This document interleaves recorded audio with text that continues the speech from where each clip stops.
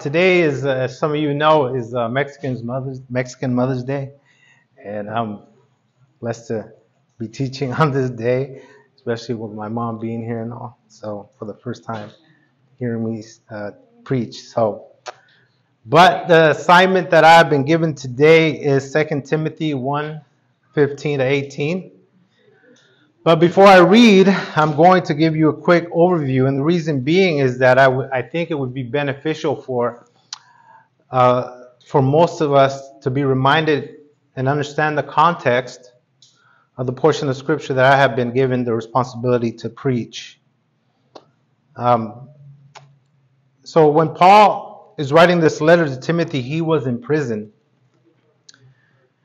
Or to be more specific, he was in a hole in the ground. But even more so, Paul knew that he was close to death. He knew that death was imminent. If you go to 2 Timothy 4:6, he says, "For I am already being poured out as a drink offering, and my time of departure has come near." While writing this epistle, he was looking down, as you can say, a barrel of a gun, anytime ready to die for Christ. So let's talk a little bit about Timothy. Timothy, at this moment in his life, he was dealing with a lot of hardship. He was relatively young for his age as far as being a leader in a church in Ephesus. In 1 Timothy 4:12, he says, Let no one look down on your youthfulness, but be an example to those who believe. Not only did he have external things going on in his life with people, but he also had internal things in his life where he was discouraged. He wasn't as bold as Paul wanted him to be. So in this epistle, in this letter, Paul, he's writing to him in a sense where he's trying to motivate him. He's trying to encourage him. And we're going to see as we read from verses 1 all the way to 14 what he's exactly trying to do. But as we read through the first 14 verses, keep in mind that the Apostle Paul writes to Timothy. Notice what Paul wants to communicate and also what he doesn't mention. What I mean by that is sometimes what is not written in the Scriptures is just as important as what is written.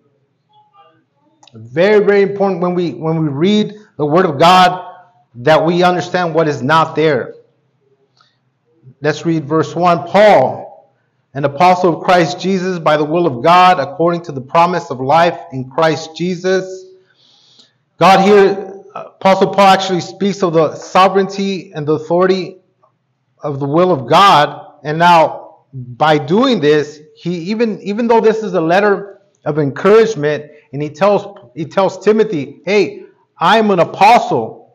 So he talks to him about authority, and the reason why, it's just the same way that you, as a parent, would talk to your son and tell him, "I am your father. Yes, I'm your friend, and I love you, but I'm going to speak to you as a father speaks to a son." As a matter of fact, in verse 2, he says, "To Timothy, my beloved son, grace, mercy, and peace from the God and Father in Christ Jesus our Lord." The Apostle Paul saw him as a son, not just a brother in the faith. Even in 1 Timothy 1:2, he calls Timothy my true child in the faith. Paul wants to let Timothy know that he is always on his mind. In verse 3, he says,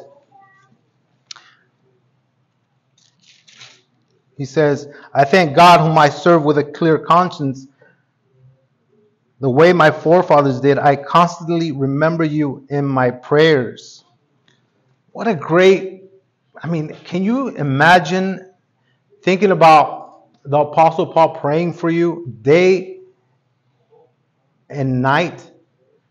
That to me, think about it. Just in a small sense, if you would say John MacArthur was praying for you every day and night, but whoa, he must love me or something's going on. But this is But the greatest truth here is that we have Christ who intercedes for us every single day. He intercedes. The Bible says in Hebrews 7:25 that he lives for intercession for us. Romans 8:34, he is interceding for us. 1 John 2:1, we have an advocate in Jesus Christ. Now, 1 Timothy 2:5 says, for there is one God, one mediator, also between God and man, and that man is Christ Jesus. There is no one else but Christ. Verse 4, I love what he writes here also, because he says to Timothy that the reason, he says, longing to see you. Now, when we understand that word longing, some of us in this room understand what that means, because it doesn't give it its due. You can't understand it until you understand. Remember, you've been in that pain where it hurts here and you want to see somebody and you can't eat and you can't think.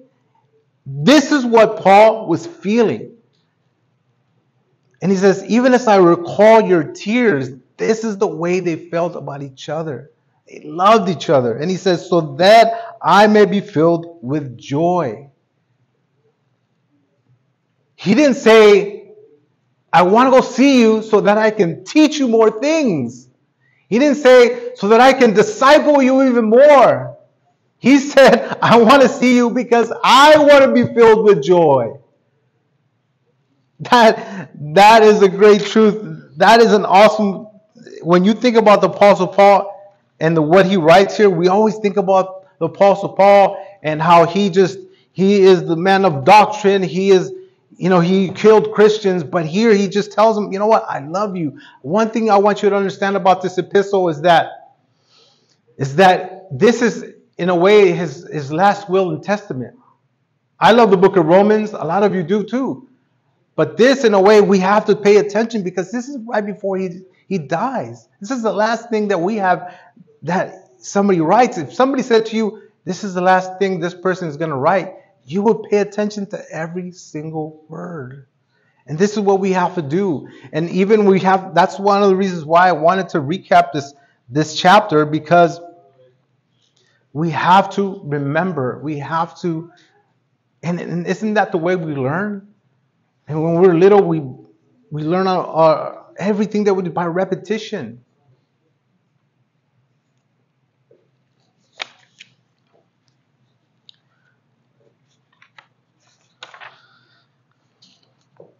Verse 5, for I am mindful of the sincere faith within you, which first dwelt in your grandmother Lois and your mother Eunice, and I am sure that it is in you as well.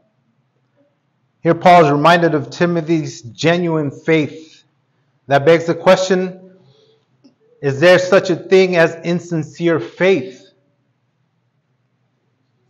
Yes, insincere faith could also be known as hypocritical faith, deceitful faith, false faith. Back in 1 Timothy 1:5, Paul writes that his goal of his instruction is to love from a pure heart, good conscience, and a sincere faith.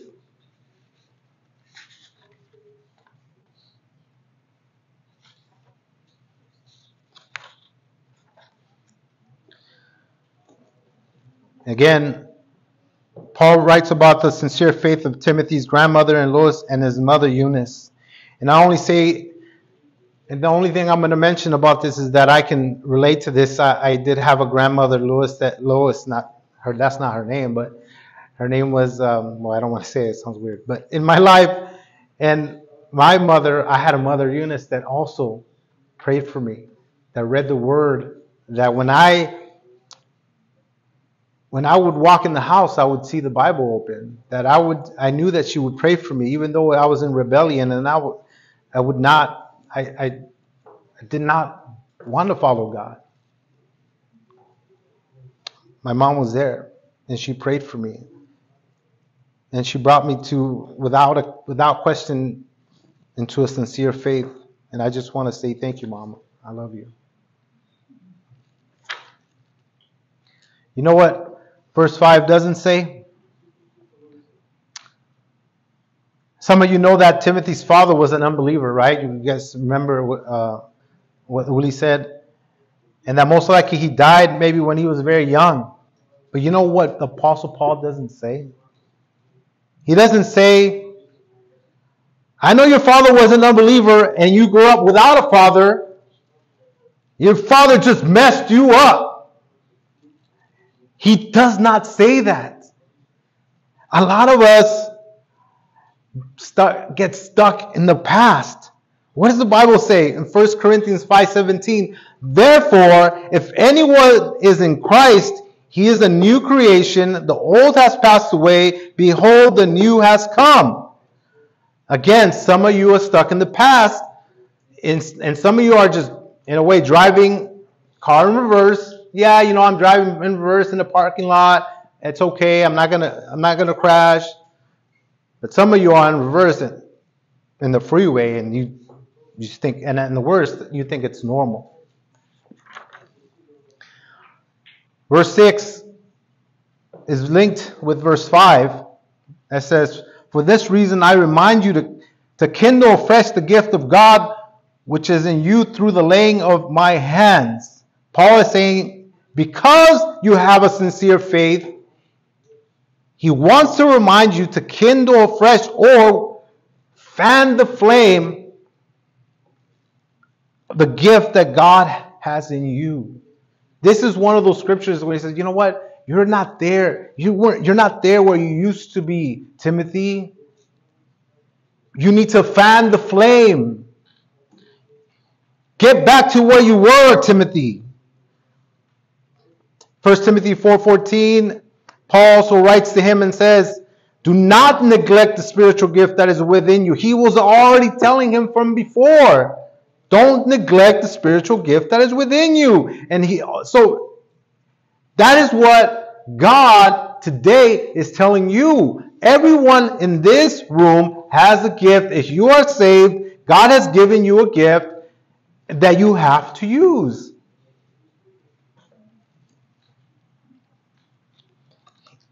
Timothy had a responsibility of using it, and so do you. Verse 7, for God has not given us a spirit of timidity, but of power and love and discipline. Remember, Timothy, you're not to be timid. That is not who you are in Christ. Do not be a coward. In Christ, we are not to be cowards. If you are in that boat, you need to get out of it. But what has He given us? He's given us power, dunamis or dynamite. That's the kind of power that He's given us, and we'll explain a little bit more later. But love, what kind of love? The love that was used that Christ died for you. That's the type of love that is unconditional. The love that casts out fear. That is the type of love that He has given us. But not only that, He is giving us discipline or sound judgment, self-control. All of us need to exercise what He has given us. Now, He's given us power, but some of you are not using it. As Christians, He's given it to you, but you don't use it. He's given us love, but we don't use it. Why? You're not responsible. You're not using the self-control, the discipline that God has given you. You are not using the resources that God has given you through His Holy Spirit.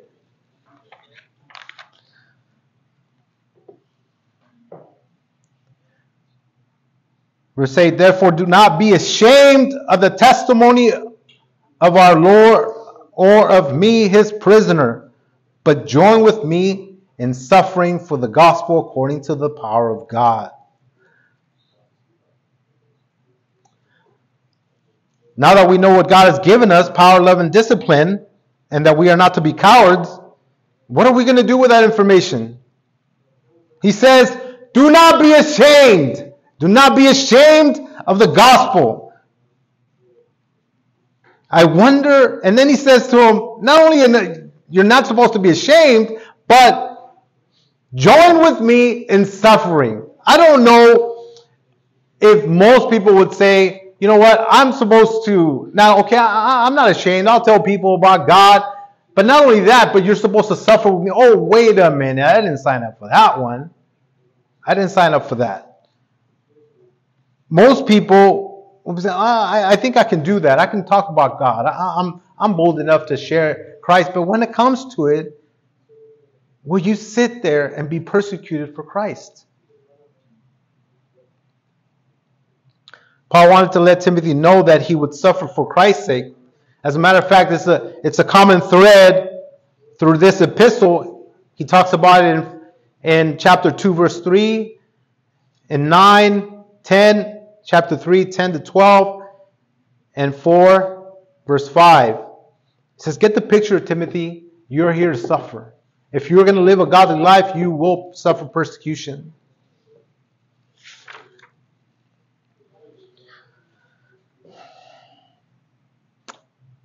Now, he speaks about the power of God.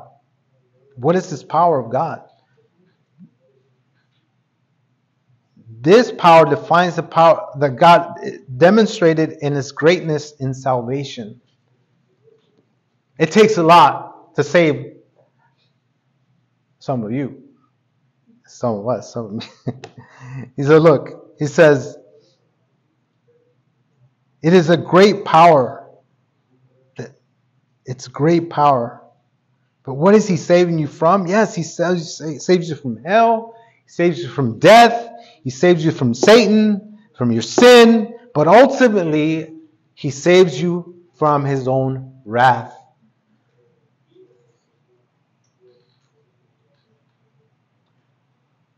Not only does He save us, but He calls us to be holy as He is holy. He says,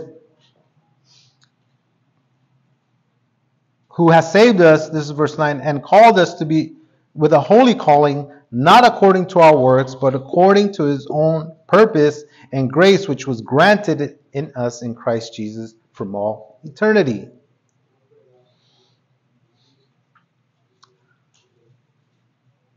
Underline this, not according to our works. What is Ephesians 2, 8, 9 says, for by grace you have been saved through faith, and that of yourselves. It is the gift of God, not as a result of works. Why? So that no one may boast. You are not, everybody in this room, as most people know, you are not saved by anything you've done. It is the gift of God. And you know, great, this scripture is so awesome because it teaches the doctrine of sovereign election and the effectual calling. And I'm not going to get into that, even though I would love to, but just to give you this doctrine simply put, we're just going to read that verse again. Not only did He save us and called us to be holy, all right, so He called you to holiness, which had nothing to do with you, right? Not according to your works. What does Paul tell Timothy? God did it for His own purpose, and not whatever you think He saved you for. From when did He do this? Did He do it when the day that you got saved, the day that you decided to raise your hand, the day you came up to the, up front and pray, somebody prayed for you? No, He said the day He did it was from all eternity. He did it long before you ever existed. He had you in His mind. Do you see the great truth? Philippians 1:6. But not only does God choose His children from all eternity, but you can rest assured that God that began a good work will bring it to completion or perfection at the day of Christ Jesus. So not only does God save you from all eternity past, but He's also going to hold you to the day that you die. You will be in heaven with Him. Imagine if the truth was that God saved you from all eternity, and then one day you could say, "Oh, but I can still lose my salvation." That's not the God that I serve. That's not the God of the Bible. That would be a horrible truth. Why would I want to? I would always be thinking about what I need to do right. I would think about all the works that I have to be doing. But God is able to hold you, and He's able to keep you in His hand and bring it, as the Bible says, to perfection to the day of Christ Jesus. Verse 10, but now He has been revealed by the appearing of our Savior Christ Jesus, and abolished death and brought life and immortality to light through the gospel. So Paul lets us know that what was a reality to God from eternity past now has been revealed in time and space through Jesus Christ, through the gospel. Very simple. So what He did in eternity, we see now in Christ, and now we see our salvation, and one day we will see our glorification. Verse 11, for which I was appointed a preacher, an apostle, and a teacher. The word which goes back to the word gospel, the good news.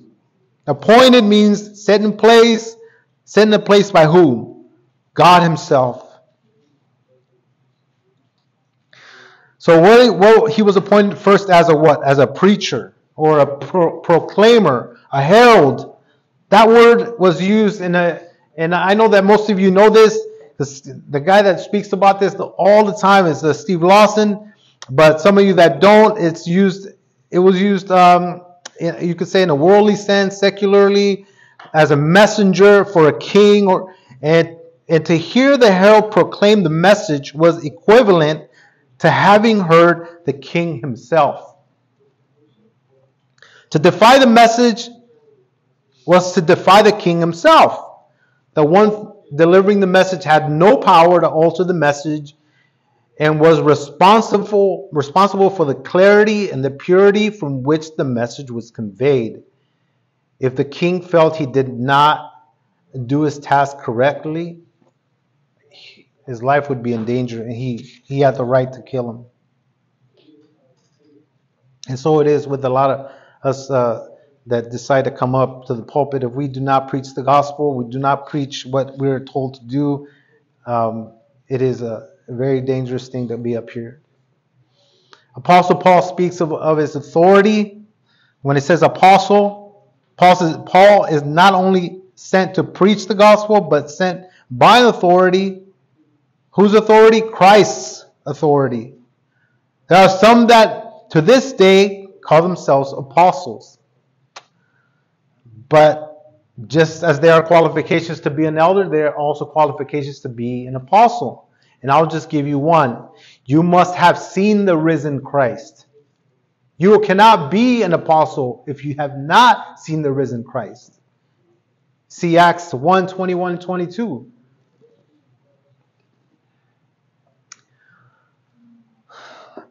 Then he says, as a preacher proclaims, then he says, a teacher explains.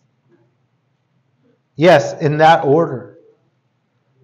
Some of us, instead of being preachers of the gospel, you guys become explainers of the gospel. I don't want to hear explainers of the gospel. People don't get saved by explaining the gospel. They don't care about the gospel. You need to proclaim the gospel. You need to say it the way the Bible is intended to say it, with authority. That is the way we are supposed to preach. And that's the reason why Timothy is in this mess, because he wasn't bold enough. And yet, how many of us would love to be Timothy, but yet the Apostle Paul here tells him, you know what? You are not where you need to be. Proclaim, then explain. Verse 12, for this reason I suffer these things, but I am not ashamed. For I know whom I have believed, and I am convinced that he is able to guard what I have entrusted to him until that day. It says, for this reason. For what reason? For the gospel resulting in Paul's divine appointment. Suffer what? What exactly did he suffer? Paul, if you don't know anything about Paul's life, if you don't understand what he suffered, you can just go to 2 Corinthians 11, 23 to 28. I'll read it for you guys. Or you can go there if you want. As the servants of Christ, I speak as if insane. I more so. In far more labors and far more imprisonments, beaten times without number, often in danger of death. 5 times I received from the Jews 39 lashes. 3 times I was beaten with rods. Once I was stoned. 3 times I was shipwrecked. A night and day I was spent in the deep. I have been on frequent journeys in dangers from rivers, dangers from robbers, dangers from my countrymen, dangers from the Gentiles, dangers in the city, dangers in the wilderness, dangers on the sea, dangers among false brethren. I have been in labor and hardship, through many sleepless nights, in hunger and thirst, often without food, in cold and exposure. Apart from such external things, there is the daily pressure on me of concern for all the churches. I mean, after all these things that he says, I also have the pressure of thinking about my church.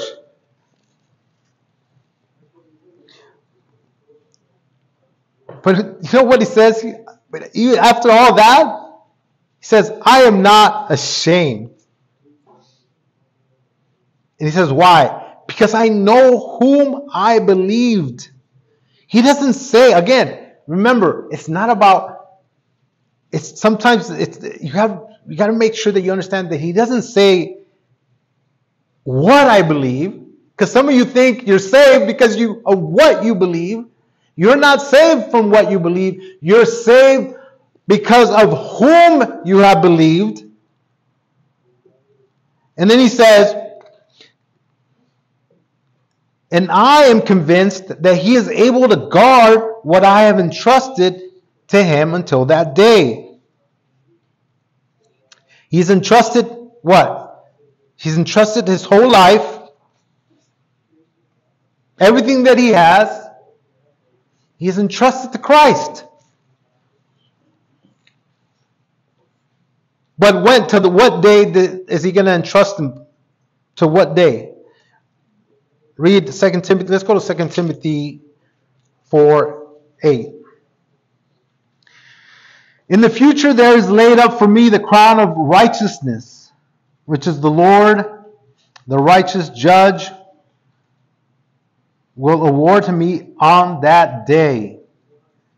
And not only to me, but also to all those who have loved his appearing. So what's the day? The crown of righteousness, the day of reward, the day that you will die, and the day that you will see Christ, and you will receive your reward. Not for anything, let's say, not because you reward for being saved, or like I said, like we spoke about, it's not about doing anything good, and that's why you're saved. Get this, I want you guys to understand this. Even though we are not saved by works, your works tell you that you are saved. Understand that. A lot of people don't understand that basic principle. Your works don't save you, but your works tell us that you're saved.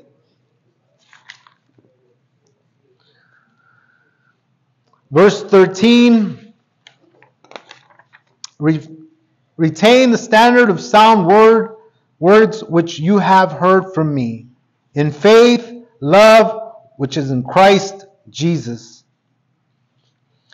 In other words, retain or hold fast or keep the standard or example. So I mean, hold fast the example of the sound words. Sound words, yes, the teaching and doctrine. So yes, doctrine does matter. Hold fast to it. Keep it.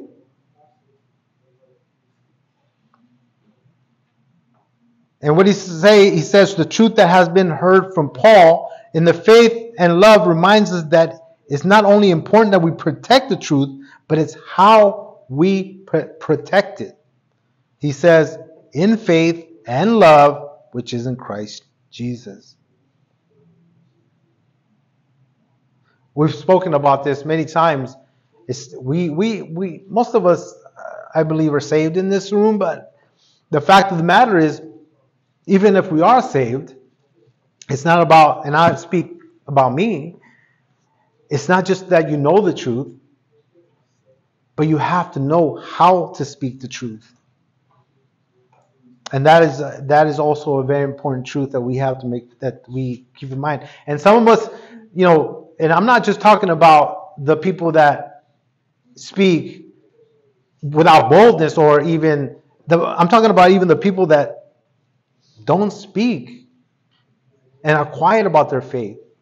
Because when we talk about that love again, you have to speak with boldness. Because if you have your neighbor, if you know somebody that is not saved, then you must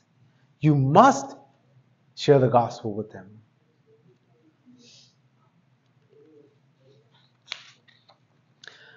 Verse 14, guard through the Holy Spirit who dwells in us, the treasure which has been entrusted to you. Guard here is a military word. Okay, so how are we to guard this treasure? The treasure being the gospel and its teaching. He says through the Holy Spirit. Here we are being taught the synergistic sanctification, the divine sovereignty of God and human responsibility. We need to know that we can't just sit back and say, God, you take care of it. Or in other words, how some people say, you need to let go and let God. That is not sanctification.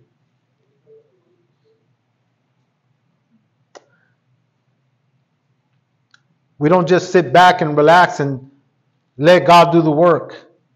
We need to guard. We need to fight the good fight. Now we come to a portion of the scripture that I was actually assigned, but I want you to just briefly understand these 14 verses. But let's read verse 15 to 18.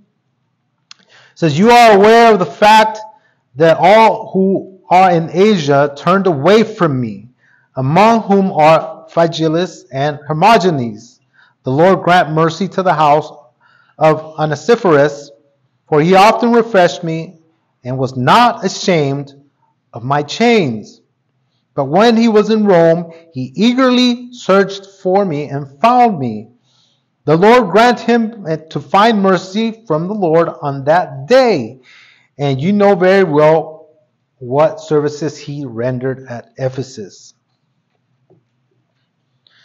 I want to focus on 3 points, or that if you guys want to write these down. Number 1, the people addressed.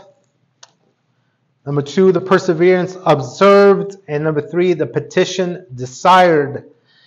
Now, again, the people addressed, the perseverance observed, and petition desired. Point 1, the people addressed.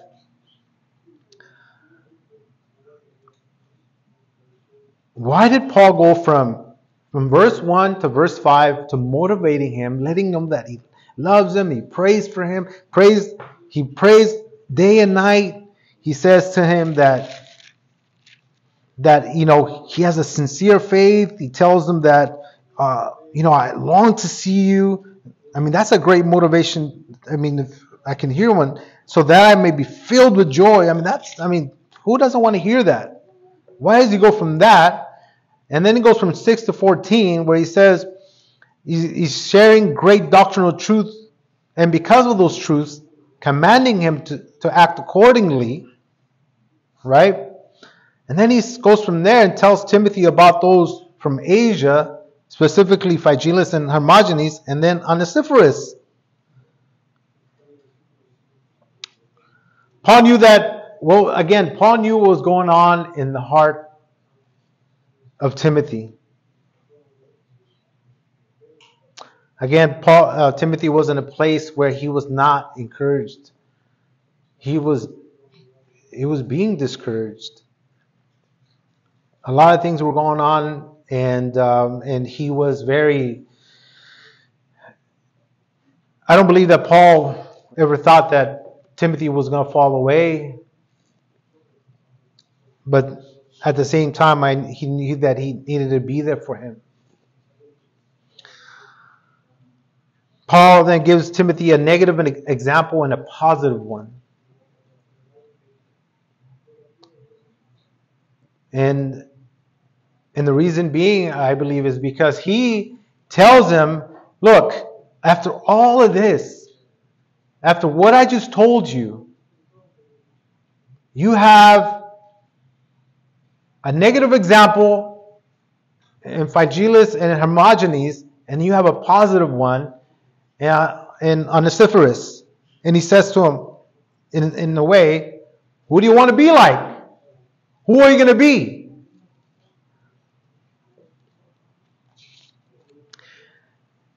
And I think for the most part, he's speaking about one word that is in chapter 1 that is very powerful as far as being Christians. And I already said that word a couple times, and that's being unashamed. And that's what he does not want from Timothy. You cannot be unashamed. And in verse 8, he says, do not be ashamed of the testimony of the Lord. And then in verse 12, he says, but I am not ashamed, talking about himself, Paul. And then in verse 16, he says, he was not ashamed, talking about Onesiphorus. So in a sense, the key word here is unashamed. That verse, anytime I see that verse or that word unashamed, and if it doesn't for you, it should. It reminds me of Romans 1:16. It says, for I am not ashamed of the gospel, for it is the power of God unto salvation.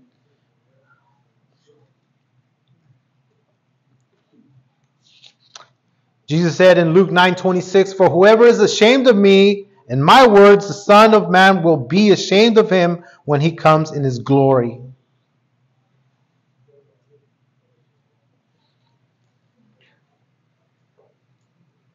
Phygelus and Hermogenes did not want to suffer.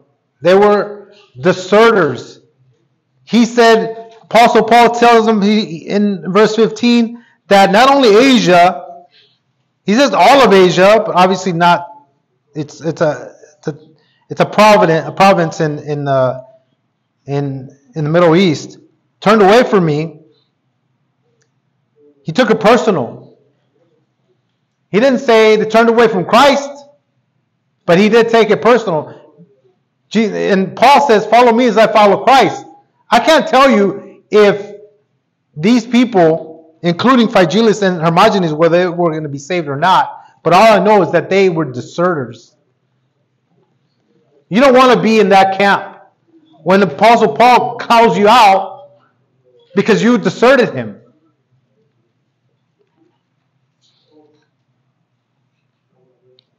Paul was an enemy of the state. And again, Phygellus and Hermogenes, they didn't understand what 2 Timothy 3:12. If you desire to live a godly life, you will be persecuted.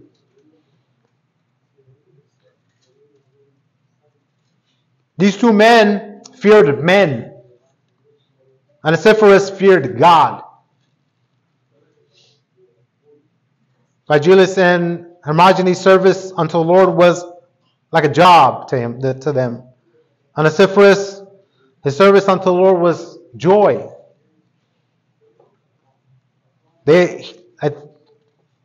Onesiphorus understood what 1 Thessalonians said in 5:16. It says, rejoice when? Sometimes? No, always.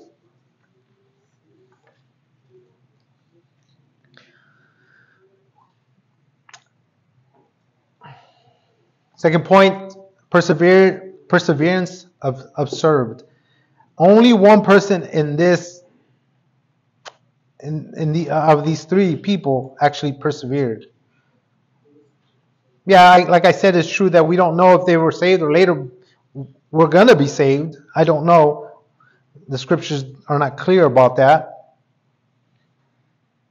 But I can tell you this, that if you find yourself living in sin, and if somebody calls you a deserter, and you're not living a godly life, I would suggest you don't call yourself a Christian. To say the least, you make the Lord Christ, you trample on the cross, and you just make him look horrible.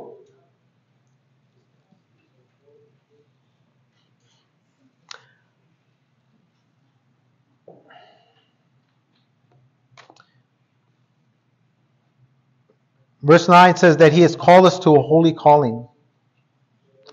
We know that let's read 2 Timothy 3:5.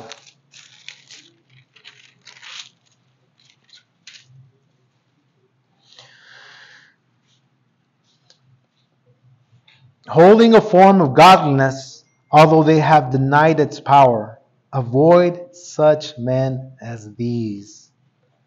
These are the guys, these two men, avoid them. These Phygellus and Hermogenes don't have anything to do with these men. Some of you love to hang out with unbelievers because they're more fun, or they bring more joy to your life. But they will send you to hell. And that is what you need to remember. These two men were not, if in Hebrews 11 there's the hall of faith, you could say these men were in also the hall of shame.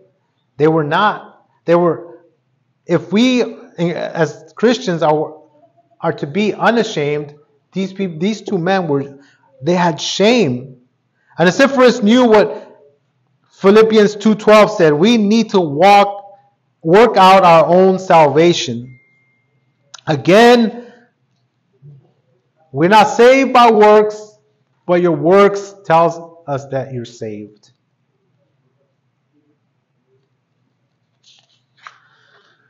The last point, the petition desired.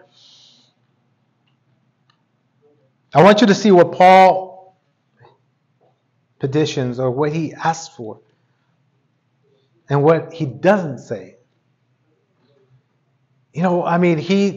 Onesiphorus did all these great things for him, right? He looked for him. It wasn't easy to find Paul. He was stuck in a hole, but he found him. He refreshed him. But what does he say about Onesiphorus? What is the petition? He says to him that he wants to grant him mercy. He doesn't say, you know what, God, please give him what he is due. Give him his just reward for what he has done for me. He doesn't say that. Why does he say, a lot of people, one of the biggest questions when people come to even as non-believers, but when you first come to the Lord, one of the biggest questions people have is, why does a good and powerful God allow evil to happen to me or to us or to anybody? But when you understand the wretched creature that you are, compared to the holiness of God, the real question you should be asking, why does God ever allow any good to happen to you? That is the question that we have to answer. And you know the answer is, there's no reason. We don't deserve any of his goodness, his mercy, his grace. And if you understand that, then you are moving up. But if you continue to think that you deserve something, you might not even be saved.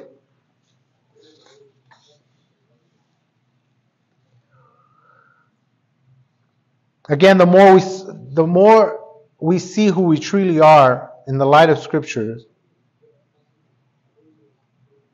and the more we get to know God personally, two things will happen. Two things can happen. Either you will run from God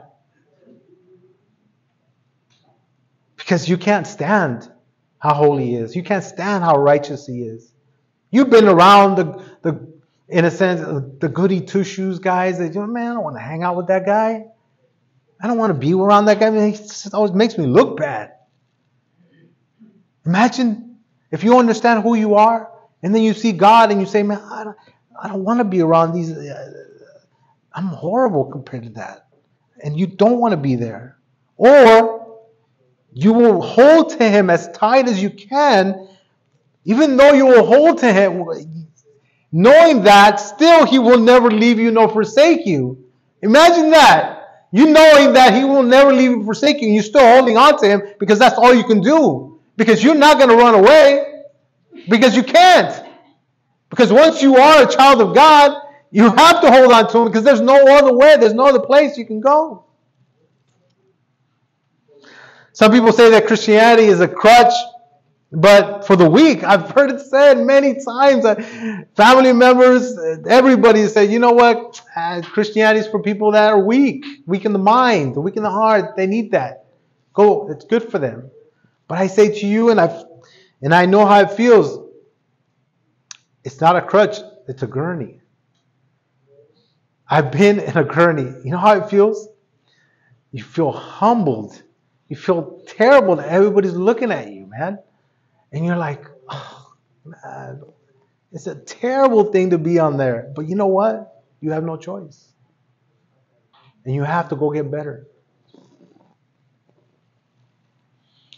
So after all that, what is the Apostle Paul? What is his counsel? What is he, after all these things that he says to Timothy, what is the counsel that he tells Timothy?